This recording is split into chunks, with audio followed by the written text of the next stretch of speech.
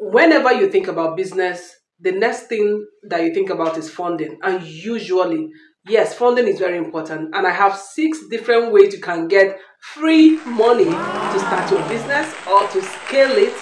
By that, I mean expand it anywhere you are across the globe. Of course, I'm going to let you know whether there are specific places or locations or races that some of these ones favor.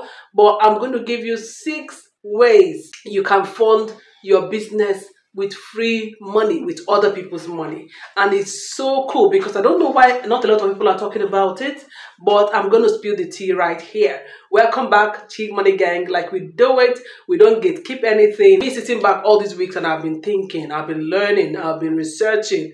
And of course, this is something I said I can't keep it to myself anymore. I need to bring it to the gang as always. And of course, let's dive straight into it.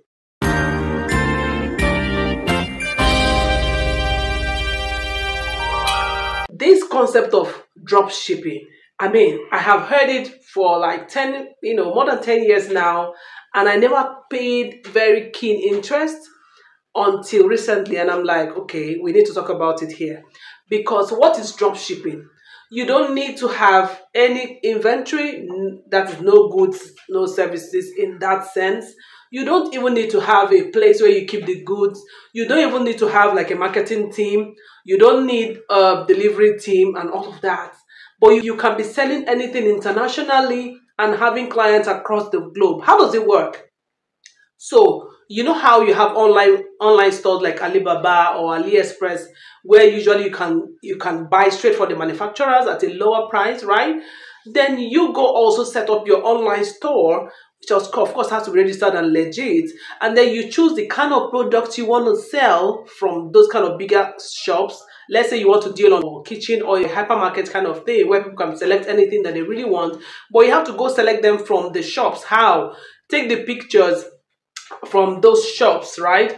And then place on your own online shop, on your own e-commerce site. That's what I mean. And then put your own prices. So let's say the prices on Alibaba, for instance, for a particular customized clock, for instance, is $13. For instance, if you're able, and then you look at the conditions like, can you order for one? Can you offer in pieces like retail, or you need to buy a particular number for them to send to you and all of that? So you need to be able to look at each product according to the terms and conditions of that platform. Then you bring them to your website, for instance, and maybe put it at maybe $30. Right? So what will happen is that as you grow your business, marketing that's your platform, when people say, oh, somebody decided they want to buy that particular clock, for instance, at $30, you already have created a relationship with the manufacturers on AliExpress or on Alibaba to say, okay, so I have a client who needs this. So you pay them their $13, supply the person's address and all that, and they go deliver the product for you. Right? So all you need to have is your own e-commerce website. That's why it's called drop shipping. Like you don't need to own the delivery, the staff, all of that. You don't need it. But this is so amazing, and I thought, why is a lot of people not doing it, right? So this is one way you can get to start a business without hassles, without a lot of funding. Okay. Number 2 is, of course, venture capitalists. I've always heard, and people always wish that they can get people that can fund their business and hold their hand through it, and that's what VCs do, right? So VCs help you fund your business, take a share of your business, and help your business to succeed. You get? So it is something that a lot of opportunities are not there, but this blew my mind when I found out. Do you know that the tennis star Serena Williams actually launched her VC in 2014, and she focuses on women? Yeah, she focuses on women from underprivileged backgrounds, and also people from families that have issues. She focuses on people from underprivileged backgrounds and all of that, and it has been doing so well. So far, she has funded 14 organizations. Remember that VCs have a stake in your company, and so it has added to the things she has invested in to make it happen. And you can be one of them. And people don't talk about this a lot, right? So it is people like you that such VCs are looking for. Yeah, another venture capitalist platform I learned about was Fearless Freedom. And I was like, okay, Why am I not in the loop all the while, right? So you can actually go apply, read the terms and conditions, and see how you can apply to get funding. See, these things you cannot know whether you will get if you don't try, right? And these platforms are not, I've already told you that Serena's own focus, right? Women and youth as well, people from underprivileged background, and of course, black people and people of color, right? Their fearless freedom also have their terms and conditions. So you have to just go and read up and get to know how to apply, right? So I've told you now about drop shipping, and I've told you about venture capitalists. The next one, did I even tell you that you should stay to the sixth one, because that's the one that blew my mind. Like, I have been doing that for years now. I don't know why you're not doing it yet. Okay. Number three is small business loans, not the kind of loans you get from your typical banks where they will ask you for your grandmother's old car, your Tesla and all. Not that. Okay. So this is purely online. These are platforms that help you, that actually loan you money. Right? They loan you money to start your business or to scale it. And when I learned about these particular ones, I was like, wow.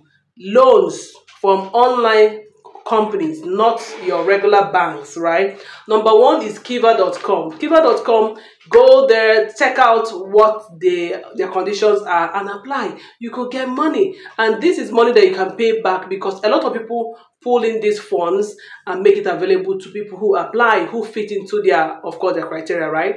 The next one is Funding Circle.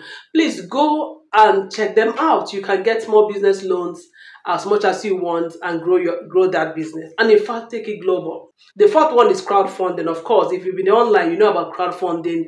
You know, like GoFundMe, right? Where people can ask for money for medical help, for Medicare, for school fees and all of that. Just the way GoFundMe works, this is also how this works for business people like you. Kickstarter.com. I remember the first time I saw Kickstarter.com, I think I was researching something on ChatGPT, and then I saw Kickstarter.com. Okay, no, I remember. I was editing somebody's book sometime in November last year, and he was advising people on how to get income as well. And he mentioned Kickstarter.com. I'm like, okay. So I went to ChatGPT to check it out. I'm like, okay. Then I went to Google, of course, and I'm like, okay. So when I learned that Kickstarter is like the #1 platform for business people for when it comes to funding, I was like, oh my God, where have you been?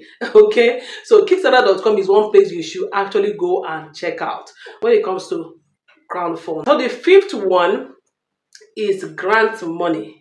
Grant money, just the way you heard it. Free money is not a loan. You can actually win this money and use it for your business without paying back a dime.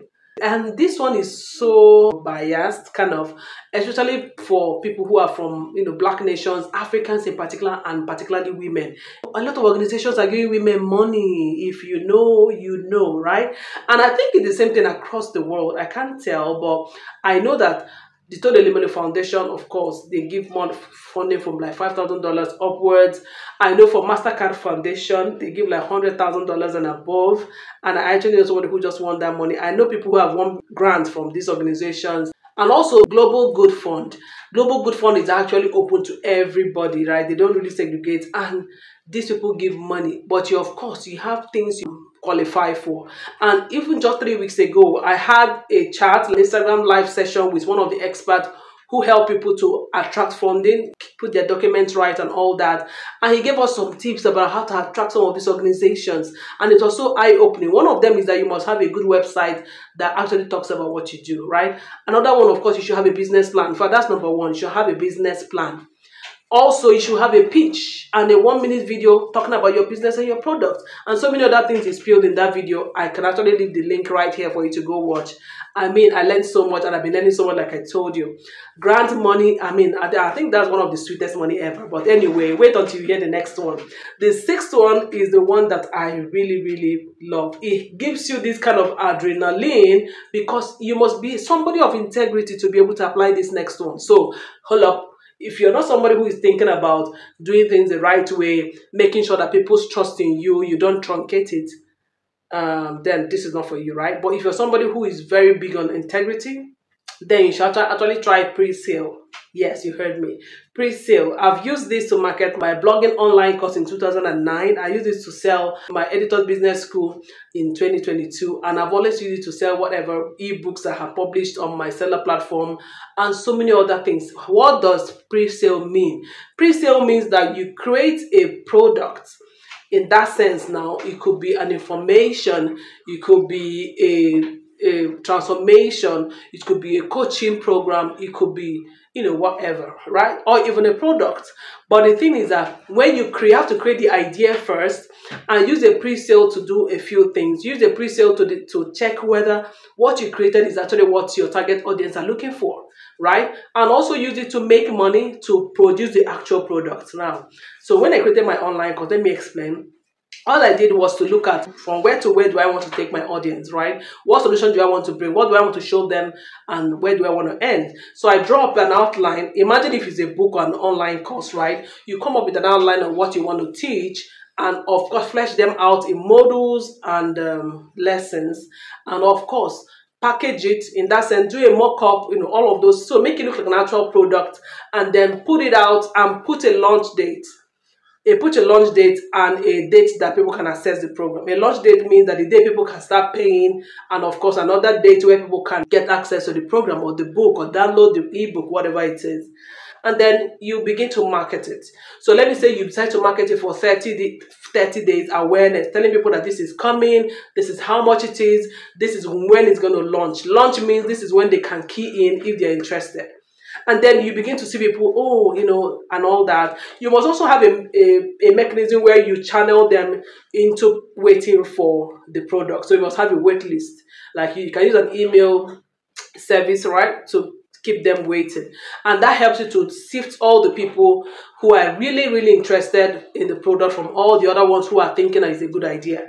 And then when it's time to launch, let's say you open the launch for 2-3 days, people pay their money because they are looking at, and you must have already communicated to them that this product is going to be available on a later date. You must have the date ready. That means you must have a time frame that you can actually sit down and actually record. If it's an online course, record this program, upload it on the platform and all of that, so that it's ready before the time. Then you go ahead and deliver as said. See, this is one of the things I've done in my life, in my online business, that I'm like, it makes you feel so good. First of all, it does a few things for you. I'm assuming you put it out and start marketing and nobody pays for it after 30 days. You know that somehow your messaging might be wrong, the product idea might be wrong or something. So you can always adjust and come back. You know what I mean? So you don't need to spend money that you don't have to do a product that you're not sure that people actually want. Now, pre-sale is so fantastic, and I don't know which of these that you're thinking about using or all, but I bet you your business cannot remain the same if you apply these tools I have already given you, because I see them as tools, and I need you to be sure that I'm always here looking out for you, and I'm going to come back again and give you more tips in my next video. Are you even ready? Chimoli gang. Cheers. Bye.